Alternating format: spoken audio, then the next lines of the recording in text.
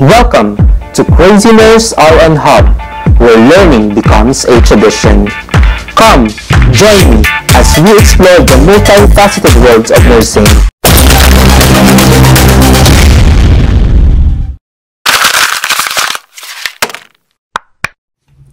Hi guys, welcome back to my channel.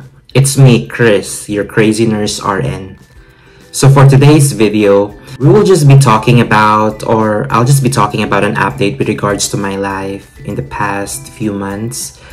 I know that I haven't uploaded a lot of videos from my YouTube channel, but I would like to apologize to my subscribers and to my viewers because I was really busy with work and I just came from the Philippines. I just had a 2-week vacation there just to attend for my brother's wedding and also to check my family's condition back home.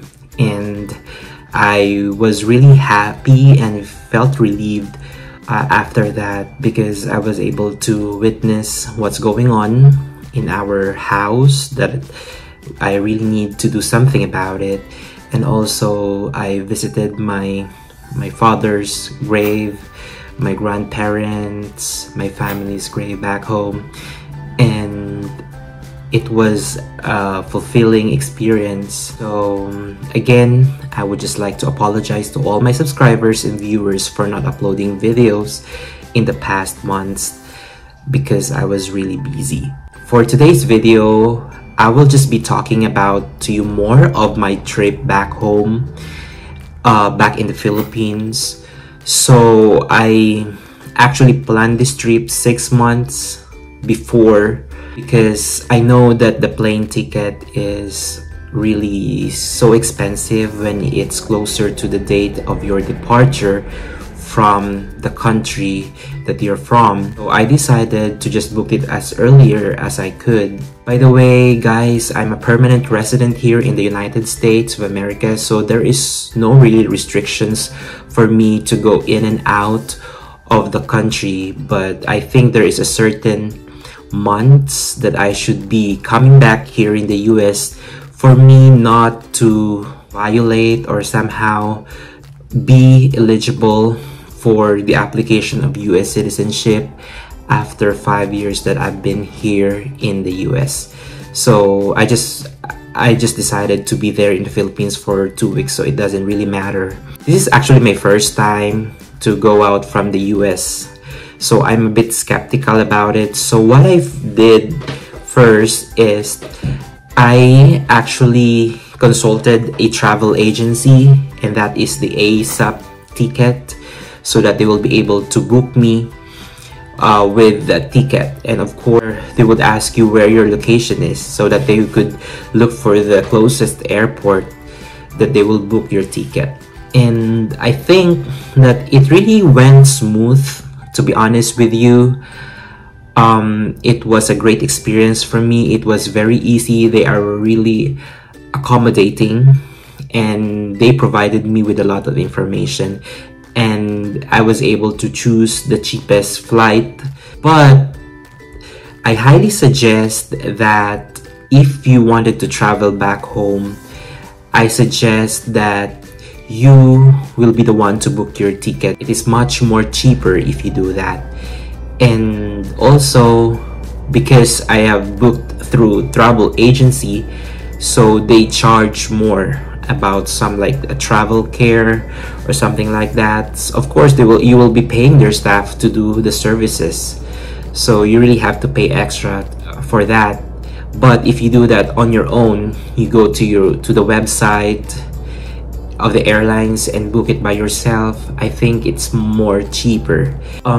Yeah, it was really a great experience for me. I don't really have problems in terms of booking my flight, and after that I just waited after 6 months. Back in the Philippines, they are requiring an e-travel. It's like you have to log into a government website and you have to fill some of the informations there, and I think you have to fill that up 48 hours before your flight.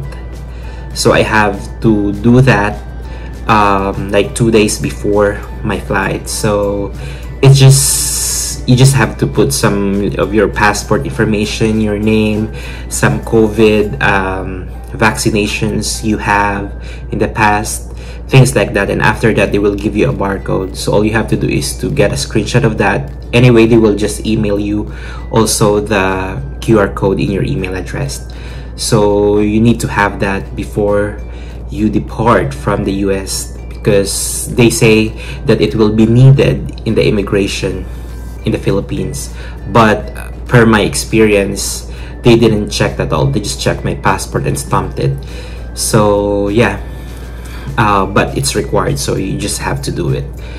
And also, as a permanent resident, we have this green card thing, and we can just present that when we go back here in the Philippines. So there's no other documentation.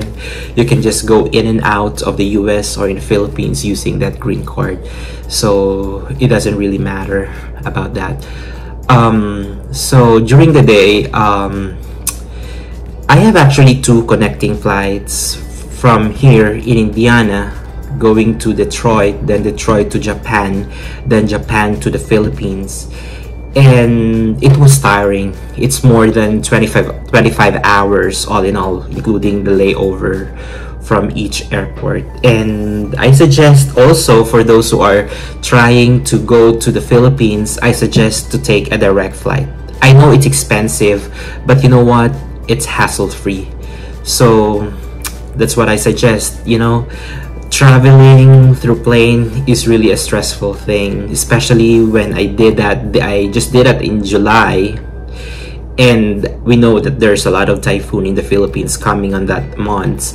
And actually, when I was there for my 2-week period stay, there's 2 typhoon that arrived in the Philippines. So for the 2-week period that I was there, it's mostly raining and there's thunderstorm going on. So I was not able to really go to places a lot because of that. So yeah, that is one thing that you need also to consider when traveling back home. And I suggest you go back home by summer in the Philippines, and that's probably from March, April, May, something like that.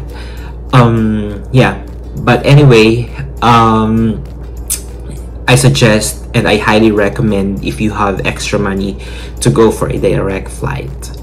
I think there's one from LA, from Los Angeles going to Manila, just one flight. That's the Philippine Airlines, and I'm not sure with the other airports in the West Coast, but I think there is, and I highly recommend to do that if you are traveling with your family, because it's really hard to really catch the flight. And one of the dangers of doing connecting flight is, what if the plane arrived late and the next connecting flight that you have will be compromised, and that would be a problem.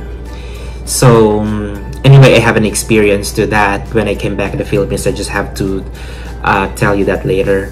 So yeah, so finally I went back in the Philippines and I stayed in Manila for overnight there. And after that, I flew from Manila to Iloilo City, because I'm from Iloilo City. That's my hometown. It's located at the central region of the Philippines. So it's just like less than an hour plane ride. So I went there. So I stayed in my mom's house. And after that, we went to my aunt's house the following day. The first thing that I did was to, I think I went to my dad's grave, my family's grave back in Sara, Iloilo, and it was refreshing to be there. Actually, I was just here in the US for a year and 4 months, so it's not that really long. So, but anyway, it's still refreshing to go to places back there. The vibe, the feel is different as compared here. So because me, I really love nature, and I would be more comfortable with nature as well. So I went there together with my aunt and my brother. We went to my father's grave, to my grandparents' farm, and also their grave as well. So we went there to pay a visit to them, and yeah, it was a great trip because it was like 3 hours going there and 3 hours back, so it's more or less 6 hours drive all in all. And after that, what I did was also to do a transactions with my with a car, because I have a car that needs to be paid back in the Philippines, and it's already 4 months that we're paying it, and I decided to just pay it in full to get some rebates from it. So I fully paid my car, and I'm so glad and happy that I don't have any more, you know, the monthly payment of that car. So I'll show you my car. It's a Toyota 2019 Avanza. So I'm happy and proud that I already paid that car, and it will also lessen my, you know, monthly expenses, because every month I send money back home just to pay for that, for the monthly payment for that car. So now I'm fully paid. Thank you. Primary intention to go back home is to actually attend to my brother's wedding. So I'll just post our pictures here in this screen.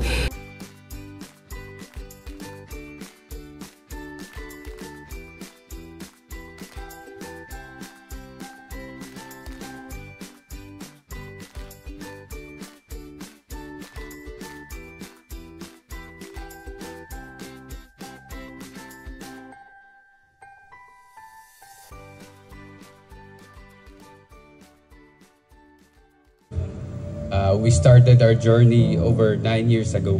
Wow. And if you told me that with standing here today celebrating our wedding oceanside in front of these people here today,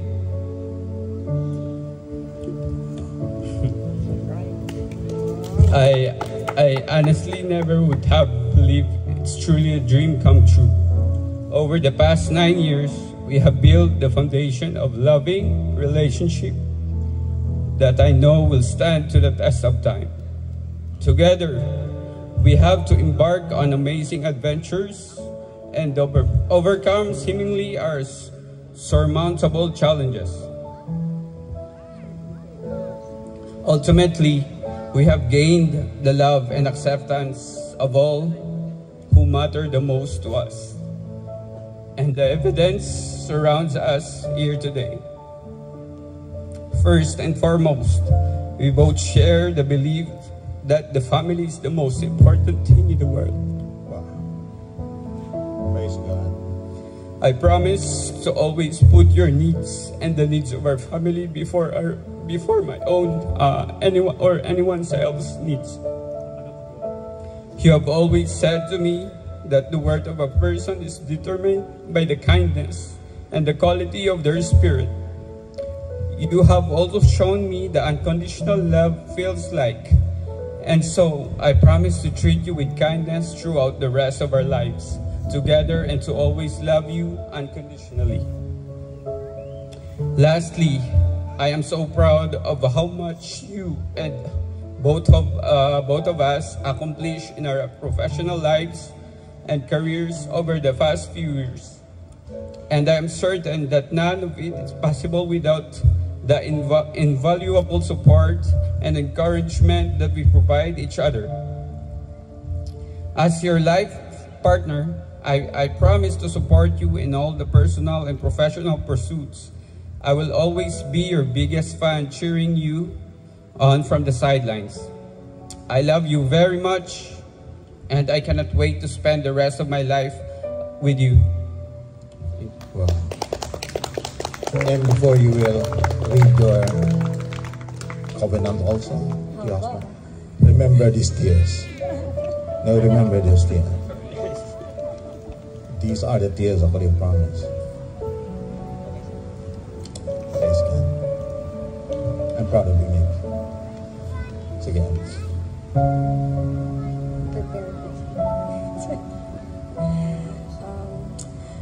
My life changed since the day that I met this guy, whom I've been with for almost 10 years now. Everything was a roller coaster since then, but God has planned everything until this day came. You and Clarine are the best things that happened to me. Even if I can take back time, still, I will choose you over and over again. You are the best husband and father, honestly, after my dad, of course. Even if I'm not expressive to you with my feelings, but deep inside, God knows how thankful I am for the family that He has given me. I can't promise anything, but only God can. So I pray that God will be the center of our marriage and family, and I believe that everything will fall into place. I love you today and forever, my love. Wow. Palakpakan natin. Wear this ring as a sign of my love and commitment. In the name of the Father, and of the Son, and of the Holy Spirit. Chris, wear this ring as a sign of my love and commitment. In the name of the Father, and of the Son, and of the Holy Spirit.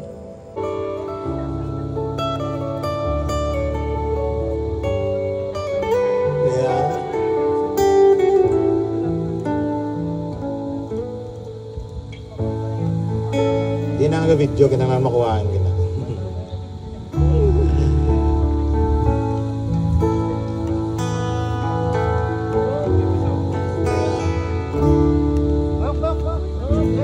Georgia, One more. wrap me up in all you. I want you.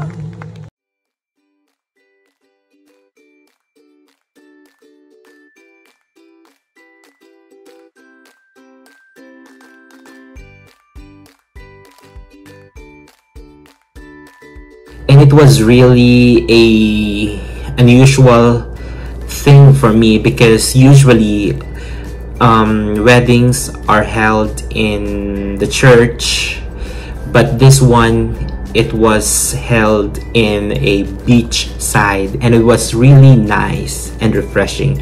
Although it rains initially at the beginning of the ceremony, but it stopped eventually, like after 10 minutes, and the wedding went on. And it was really good because the place was really nice. It was refreshing. It was nature. You know, it's a new resort in Carles, Iloilo, and it's called Solina, a beach resort, and it was really a good place for recreation, for events. I'm not actually promoting that place, but it was really nice. It's new. The people there are really nice. I cannot say bad about that place because it was a paradise for me. Yeah, the wedding went really good and fine. So yeah, congratulations to and to my brother Chris for that very successful wedding, and I hope and pray that you will be guided along the way and be, and to grow to each other professionally and personally, and be able to have a good family, to have a good bond to your family. And that's the only thing that, married couple, the family should have in the long run, So most of those times that I've been there is I just ate a lot of food. We went to restaurants, we went to other places to eat, and that's the thing that I missed back home, the food, because here in the US, especially in my area, we don't really have a lot of Filipino food here. So I really indulged myself to eat a lot of Filipino food back home, and it was really satisfying. Yeah, there's nothing much I did there because of that typhoon. I can't go to places because they're like closing borders. If you want to go to an island, they won't allow you to sail because of the typhoon. So I don't have anything to do with it. So now when the day comes that I have to depart the Philippines, there's one thing that really happened in my flight, because the aircraft that that is scheduled to be in the Philippines was delayed. So of course, if it's delayed, my connecting flights in Japan will also be delayed. So the airline decided us to deplane and wait for the available aircraft for that day. But I told them, well, I am not in a rush, so I can take another flight tomorrow if you have an available one, because they told us that if we do that, they will cover for the expenses for the hotel, for the accommodation, and for the transport. So I told them, well, if you will do that, I would rather be scheduled tomorrow for the next flight, because I don't want to stay in the airport because there's a lot of people and I'm afraid to catch COVID or other, you know, respiratory illnesses. So I just told them I will just take the next flight tomorrow. So they transported me back to my hotel, and the following day I have my flight, and it went smooth. Okay, so they entirely rebooked my flight from the Philippines to Japan, Japan to Detroit. No, they changed it from Japan to Chicago, and Chicago to Indiana. So that's really a tiring flight for me, but you know what, the experience back home was really great. It was fine. I really love seeing my friends, my family back home, and it feels good, to be honest with you, to be back home. And I felt that, you know, I don't know, I'm just like a year and 4 months here in the US, but when I went there, it seems to me that I don't want to go back in here, but I have to, you know.